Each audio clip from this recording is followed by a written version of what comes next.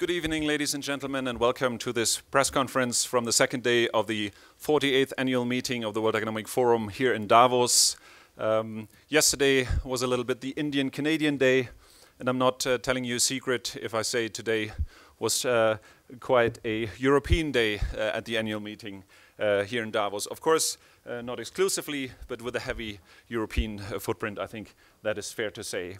And therefore, we're very happy and delighted to have a wonderful panel to talk about Europe and talk about the future of Europe here today. And without further ado, let me introduce that wonderful panel to you. My name is Georg Schmidt. I'm the head of corporate affairs at the World Economic Forum. And welcome to everyone here in the room. Those of you watching the live stream, whether on Periscope, Facebook, or on websites. And of course, welcome to the fantastic panel. To my immediate left, we're joined by Martina Larkin. She's the head of regional strategies, Europe and Eurasia. She's also a member of the executive committee of the World Economic Forum.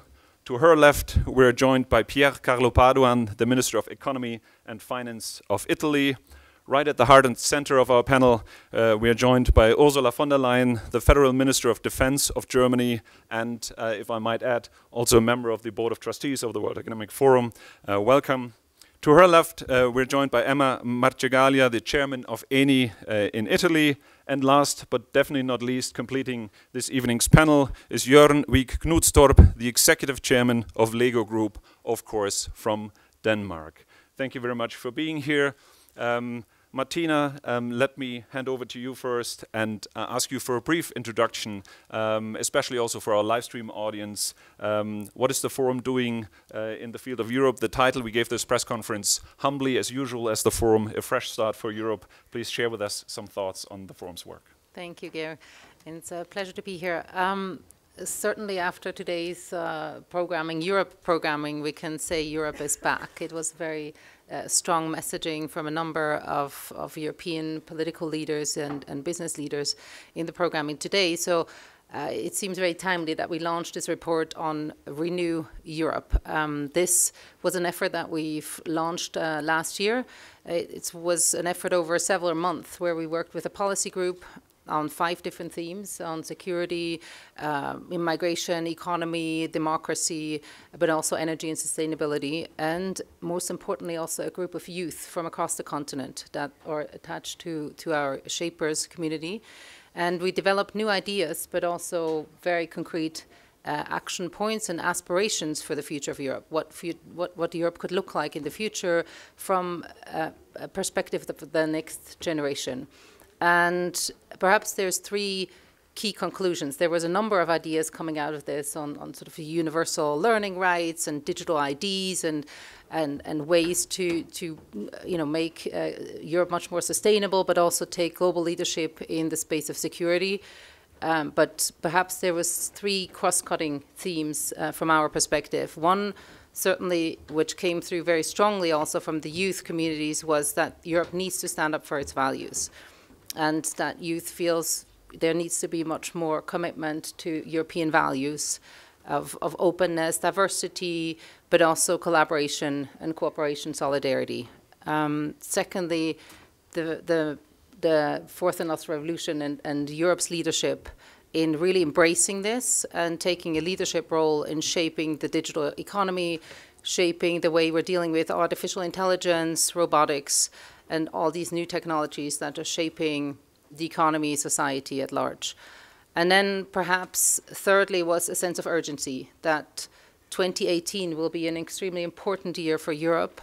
We still have the Italian elections coming up, and of course the German government is not entirely formed yet, so there's a couple of still, I would say, challenges ahead, but in general we can certainly say that there's much more positive momentum on the economic front, on the political front, than we had last year at the same time, and we think we want to really take on this momentum, take on some of these reform efforts that have been proposed by the French president and German chancellors and others, and really show also that there can be results as we go into 2018 for the citizens who really demand also a different approach to the future of Europe. Thank you, Martina. Minister Padoan, my colleague mentioned challenges. Maybe I might invite you to share some ideas on what's being done to address these challenges from an Italian perspective. Yes, and thank you very much for this opportunity. Well, first of all, let me start exactly from where Martina ended, maybe rephrase the point. Europe is facing a very larger than expected window of opportunity because of stronger growth, because of the fact that its growth is being pervasive. It's cyclical, but in my view getting structural, which means it will last longer than expected if we don't make big mistakes, which is always possible given policymakers. Apologize for the class. But this window of opportunity offers the possibility of dealing with what I would call 3 challenges and opportunities for Europe at large. First of all, strengthening growth in a way that takes into account in the medium to long term the fact that demographics work adversely against Europe in a number of ways, meaning that demographics alone cannot support growth, and at the same time we need to make a Europe much better suited for young people, which means that growth must essentially go through more technology, more innovation, more education, more skills. And this requires an effort which so far in my view has been too much only at the national level and too little at the European level. I like to mention, when I speak about these topics, the notion of European Innovation Union, bringing together all the elements, be they economic but also social, educational, technological, that are needed to nurture education, innovation and create productivity, benefits and jobs. So this is the first challenge. The second challenge, which is very much in the agenda of finance ministers nowadays, is completing monetary union. And especially, this means, especially in the immediate term, completing banking union, which may sound as a very technical issue for many, but it's actually a way to provide additional and final stability to a further integrated economy. Here there are differences among countries' views, which is inevitable when you go from great principles to details. But I am confident that European countries can strike a balance to find a better monetary union working for them, and working not just for them, the 19 members of the European Monetary Union, but for all the 27 members of the European Union, through a number of ways. First of all, because a stable Eurozone provides stability for Europe as a whole. And secondly, because there are a number of issues in which all 27 countries must be involved, starting with banking union itself and capital markets union. The third challenge is about what I call, as in a shortcut, production of European public goods. There are challenges which are now, by definition, immediately European. In other words, there are challenges which cannot be addressed only at the national level, because if that's the case, they're bound to fail. And European public goods that come to mind are almost obvious. One, which is, of course, see the involvement of many countries represented the stable migration issues, which is a broader issue encompassing not just border control, but deeper integration principles of countries that are now sending population in a way towards Europe, and this must be addressed on a European basis. Security, which of course takes up unfortunately new forms and new threats which require collaboration at technological level, as well as security in stricto sensu. And defense, I think that progress on building elements of a common defense system are elements that can reinforce union towards more to a deeper integration, including at the political level. And last but not least in my short list is investment in innovation, which is related to the point I mentioned earlier. Why am I mentioning these public goods? Because now the time is ripe to introduce explicitly these public goods as items of a renovated EU budget. We are now approaching the time needed to, very fast by the way, the multi-year financial framework, and it is time to start introducing not only resources but also concepts that have to be dealt with at the European level. One final point, 30 seconds, on my country, if I may. Italy is also facing a window of opportunity because of the reasons I mentioned, and because it has been producing 4 years of stability and reform and structural reforms which are delivering very important results in terms of growth, stability and welfare. I hope that my country will be able to continue, but I'm convinced it will, to continue to work in a stability environment so that the good work that has been achieved so far is reinforced going forward. Thank you. Thank you, Minister Padoan. Minister von der Leyen, your colleague rightly mentioned that there can be no sustained growth and no stability without security and a robust defense. I'd like to invite you to add your thoughts to his comments, please. Yes, thank you so much. It was interesting to hear that the European youth is calling for Europe to stand up for its values, as you said. And indeed, the European population, and mainly young people in Europe, ask Europe to care for the large and huge challenges and to be active on this field. And of course, if you want to stand up for your values, values of democracy, the rule of law, the protection of human rights and human dignity, you need a strong Europe that is well organized and that is able to tackle conflicts and crises, mainly in its neighborhood. If you look at Europe, it's surrounded by an arc of crisis, whether you look at fragile states in Africa or at the conflict and civil war and the terror in the Near and Middle East, or the hybrid war in the Ukraine. And all over the place was, when these conflicts started, a strong call for Europe. Europe and European defense and security, this is a long story. Europe once started in 1954 with defense, and then it failed completely 4 years later. And from then on, it was a sleeping beauty for at least 50 years.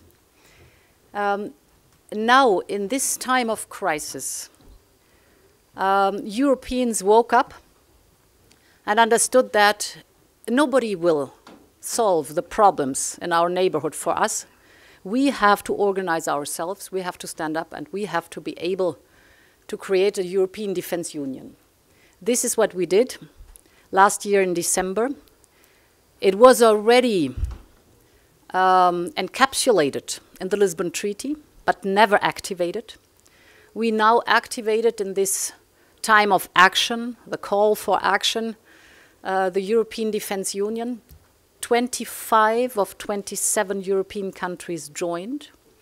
It is ambitious, it is inclusive, and it shows a strong will to be able to have a strong European voice in conflicts in our neighborhood. What is the European voice? The European voice is, of course, on one hand, the ability to send troops for stabilization, but always combined and linked with reconciliation, diplomacy and diplomatic efforts, and reconstruction and stabilization, economic development. These are tools that are unique in the European tool set. And for the very first time, we were able now, with the European Defense Union we're building up, to bring these different strengths together and to apply them in a coherent and consistent way. We created a headquarter. We are on our way to fill the European Defense Union with life, with projects. We are on our way to build up a European Defense Fund. And we have a planning process that obliges all of us to really harmonize our planning in the fields of security and defense.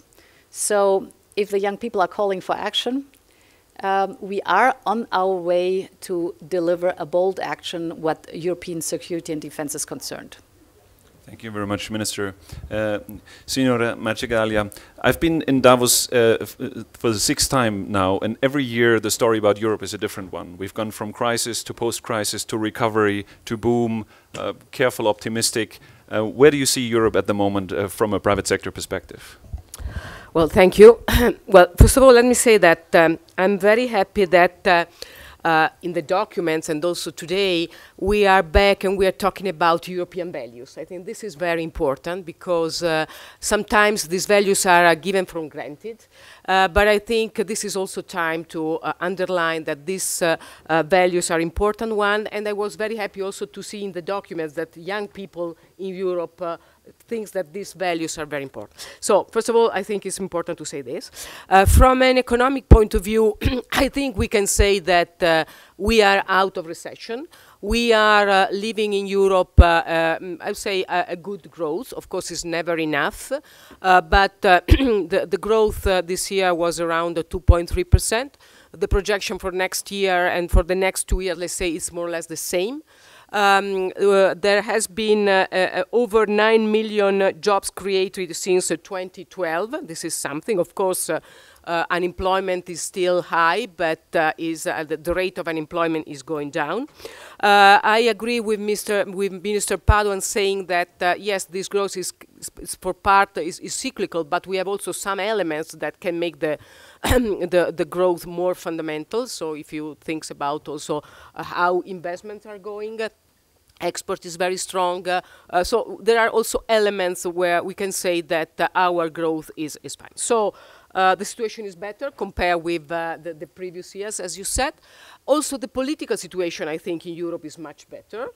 We had some elections at national level that were very good. France, the Netherlands, also Germany. Now we hope that this coalition government will be formed. And also in Italy, I totally agree with our Prime Minister Gentiloni saying that if you look at Italy, we never had difficult situation. Our foreign, no, we had a lot of difficult situation, but if you look at our foreign policy or whatever, it always been very pro-European. So whatever will be the outcome of the election, I mean, Italy will remain European, and I think the reforms will go on. So I think also from a political point of view, Europe is in a better situation. As it has been said, I think we don't have to be complacent with this, saying, okay, everything is fine, just sit down. I think we have to see this as a window of opportunity. I think reforms must go on, both at national level and the European level.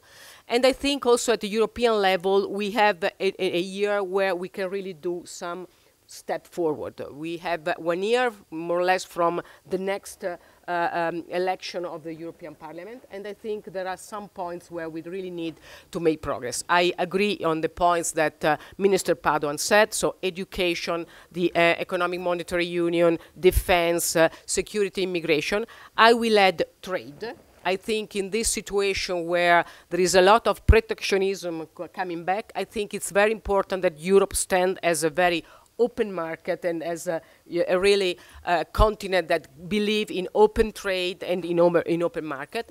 I think it's also time where Europe takes also responsibility, for example, towards Africa. This is very important.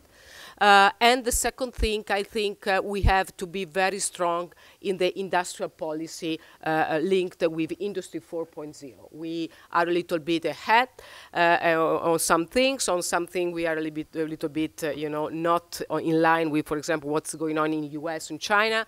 But I think this is time to really become very strong and take the leadership on Industry 4.0. So I think we have the opportunity to do that.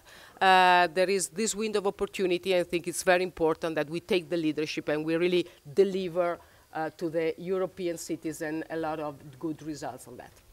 Thank you very much. I think when you mentioned the formation of the German government, I think I heard some thunder from above, so it's good that that we're making progress there. Jørgen, let me turn to you. Martina mentioned when she gave the highlights of that report and the highlights from that conversation, especially with the young Europeans, she mentioned skills and education, and she mentioned sustainability. And I know that these are issues that you feel very strongly about. Maybe you can add your perspective on that, please.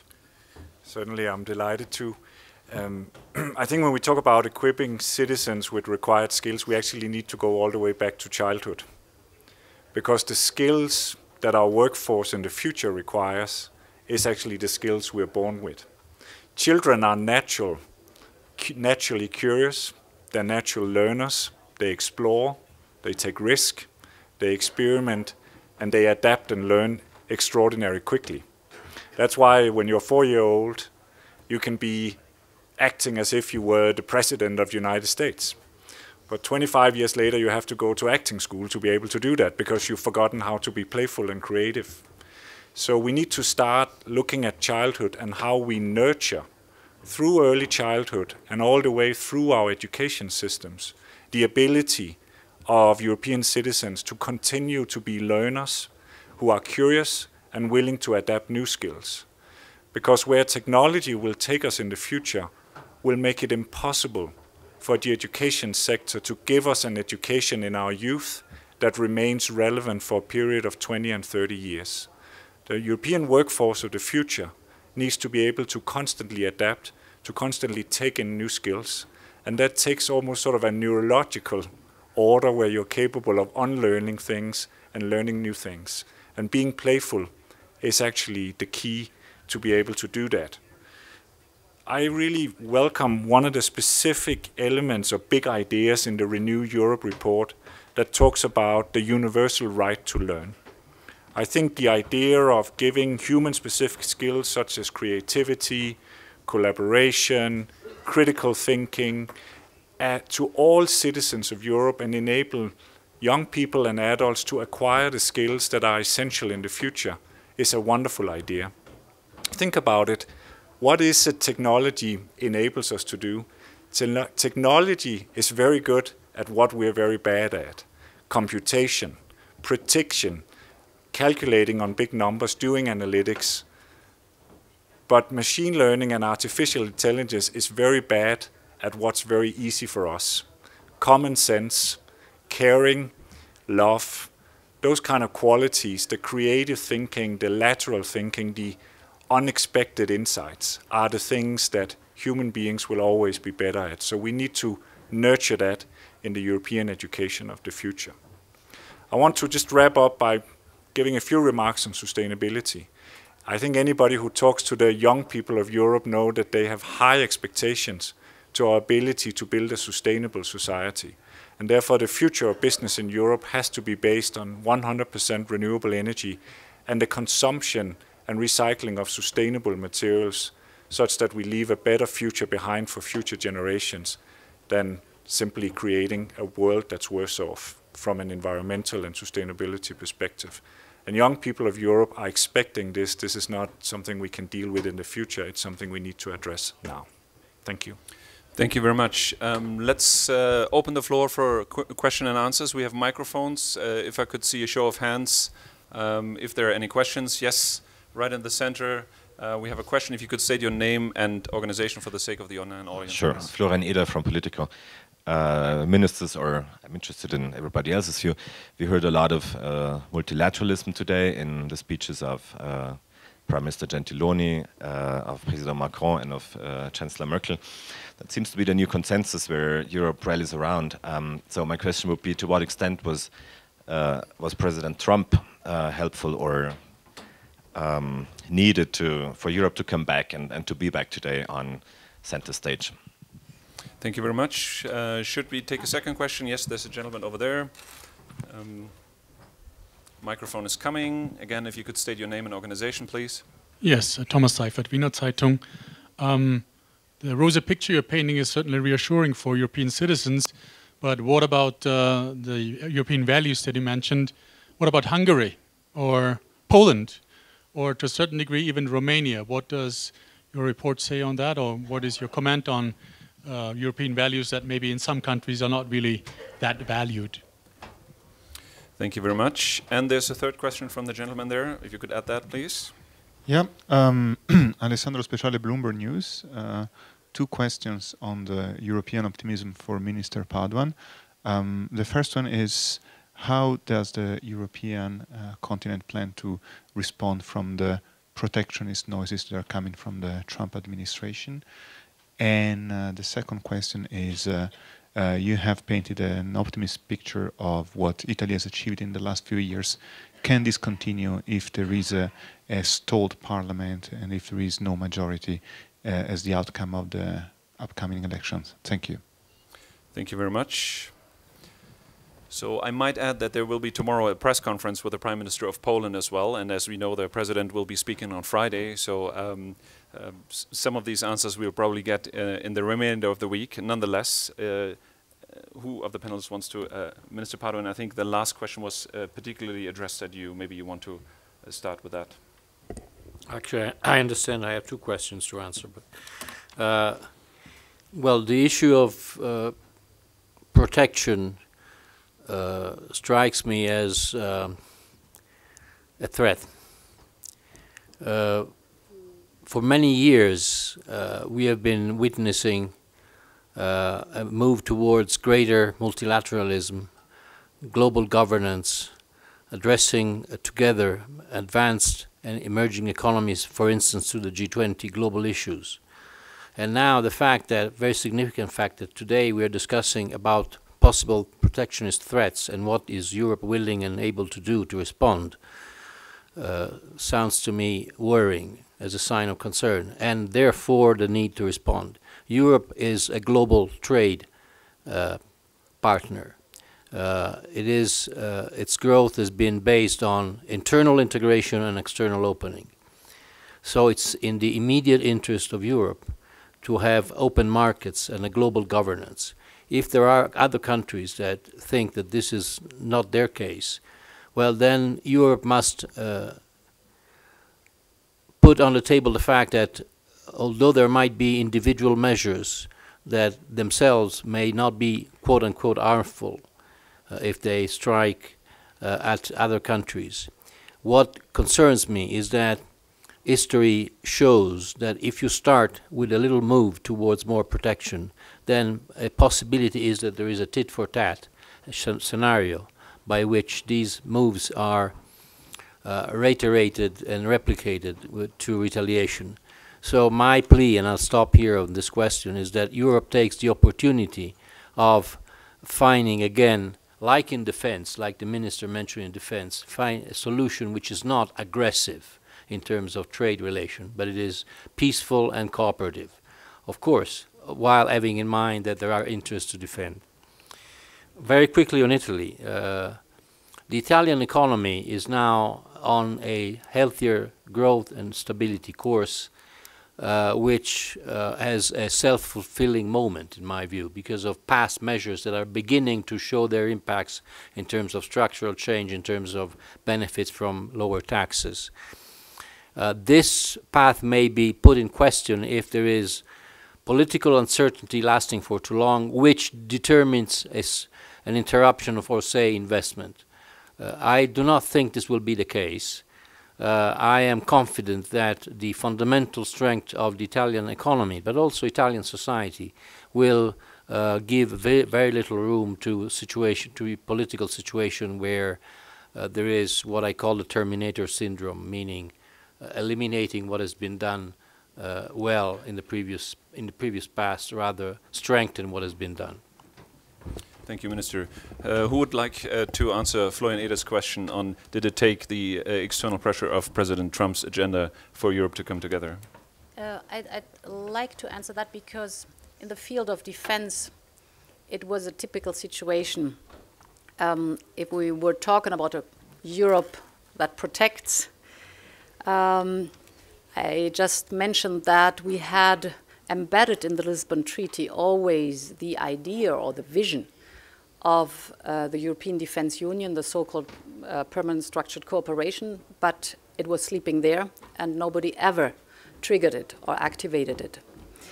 And what we saw was when a crisis hit, that even if the political will was there, the European Union was not able to respond quickly and fast enough because we had neither the structures nor the procedures to be fast in a crisis. If you look at Ebola, it came fast. We were supposed to react as Europeans. We were unable because we didn't have the structures and procedures, so everybody went on a national basis. We started a phone call from one nation to the next, and we went over to help with Ebola. Same with Mali.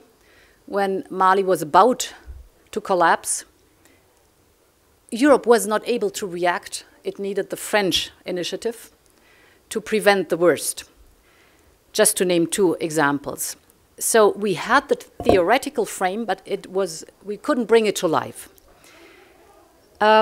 We started, therefore, right around the Brexit referendum, because our British friends always opposed any kind of common European defense.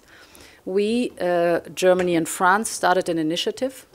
And I will never forget that it was at the height of the refugee crisis in 2016 that we had a very poor response, skepticism of other European countries who didn't give a dime on Europe to be able to really maneuver and to step forward.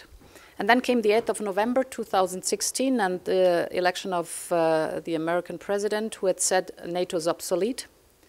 And this was a turning point, because this made clear, this was the wake-up call to all Europeans.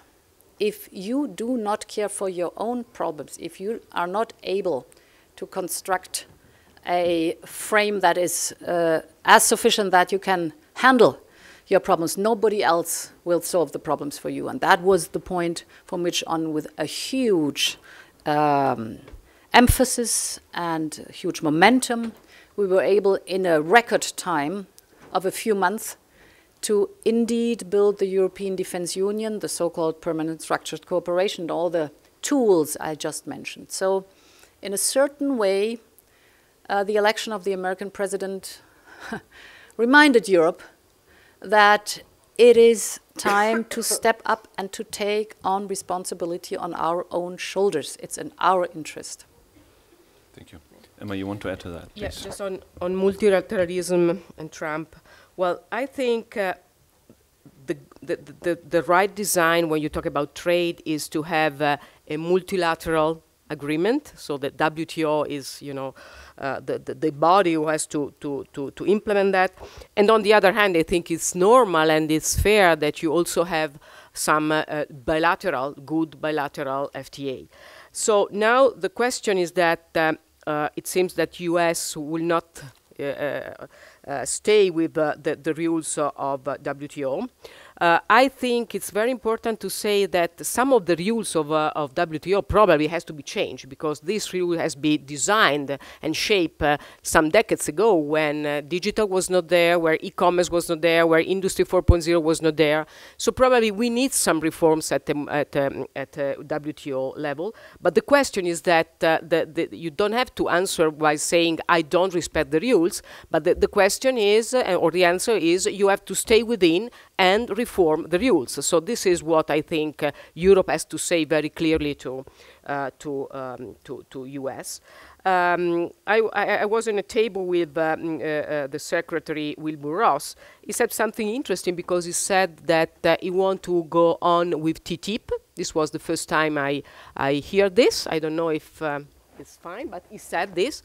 So my point is that I don't think we have to fight against US. I think we have to talk to them very clearly. I think we have to have a very clear and unified position in Europe, and saying also very clearly that if the aim of the US is to punish China, if they disregard themselves from the multilateral rules, what happens is that they will give more force to China, because China will be the one who will really play and shape the new standardization, the new standard for the next future. So I think we have to talk to them and have a very clear and strong position on this point. Thank you very much. And there was one last question from the Wiener Zeitung, whether the discussion about values is indeed equally led in all of Europe. Does anybody want to comment on that? Martina, maybe you want to point out that the group that worked on the report was also including these countries. Maybe you can elaborate on that. Yeah, we did have representation from our hubs in those countries, and clearly there are differences of opinion, but you know, generally the next generation really has new demands, I think, to the leadership of Europe, both the private and public sector. But also Europe needs to recognize that perhaps not only the values are important, but also what people value in Europe needs to be perhaps more obvious. How can Europe provide value to its citizen? Why is it meaningful? Why do they need Europe? And this is maybe also something that needs to be looked at across the board and across the different topics that we've discussed today. And maybe in some areas like security and defense, it is much more obvious where there is a collaboration needed across the continent, and perhaps in other areas there can be more national solutions to some of the challenges. Can I say one thing? Well, I think rule of laws is one of the basement of democracy. So when you don't respect rule of law, this is a problem. I think the European Commission take a strong position on that. No? They send these countries and Poland and Hungary to the court. So I think, I mean, it's impossible to have an integrated Europe without the respect of the rule of law. I don't have any doubt on that. So, yeah, maybe we can get one last question from the gentleman here. I think then we really have to close. And but please. A question on China. So today there is also this speech by one of the key economic architect from China. I recently also had an interview with the number 3 at ECB, Benoit Coët, the Frenchman. He actually added a political point, saying we are not one of those countries that is against trade. With Europe now coming back economically, but also politically, we can join hands with China to provide stability for the world. So I'm just wondering, especially for the two ministers, given Liu He's speech today, mentioning about implementing a lot of financial opening measures within this year, and also expanding import to get a more balanced current account in China. Does it give you more confidence to work with China going forward? In the past few months, there has been some challenges, especially on investment. Thank you very much. Quite a complex question. Do we have any volunteers? I think the key question here is Europe's collaboration with China. How confident are you? Well, I cannot comment on the complex economic issues you just mentioned, but we're talking here about multilateralism. This was a word that occurred often.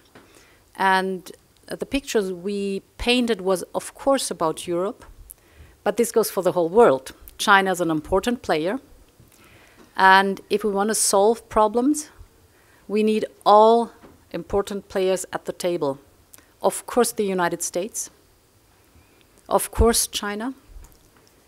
We will deal with Russia, and Europe wants to be a strong voice in this concert. We have other important players I didn't mention now, but I think it is in this session here in Davos, you see the crucial question, are we convinced that multilateralism is the way to improve the state of the world? My answer is yes. Or is somebody convinced that nationalism and isolation and protectionism is the answer? My personal view is a no. Does it mean that multilateralism means always we have the same views on topics? No, it doesn't have to be, but we are on a basis that we want to deal with difficult topics together. And we have issues with China without any question, and we have to debate about these issues. But we always think it is better to have a strong European voice, one European voice, but that is speaking with other huge players in the world. Thank you very much. So there's optimism in Europe, but a lot of work remains to be done, which also means that I now have to release my panelists to let them get back to work. Thank you very much for being here this evening. Thank you very much for being here in the room, and thank you for our live stream audience for watching. Thank you.